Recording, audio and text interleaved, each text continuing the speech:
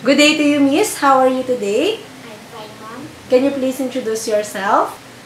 Good day, Sir and Mom. I am Netherlands Gumbi, 30 years old, married, blessed with one kid. He is 9 years old. My father is a farmer and my mother is housewife. I have 3 sisters and 3 brothers. I'm from San Roque, Burgos, Isabela. What is your religion? I am Roman Catholic and I am a high school graduate.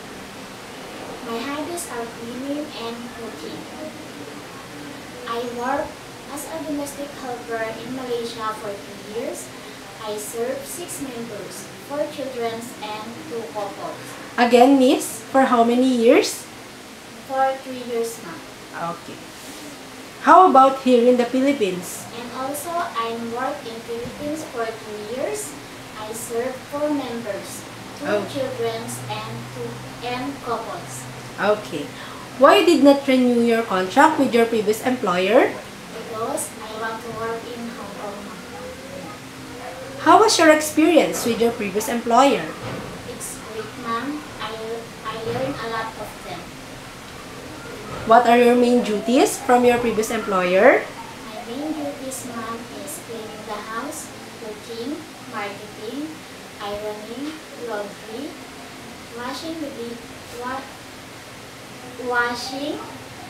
and car wash. What are the most important things in taking care of the children? Feed them on time, give vitamins and medicine if necessary, and keep safe them all the time. Okay. Can you manage to take care of newborn baby? Yes, Ma'am.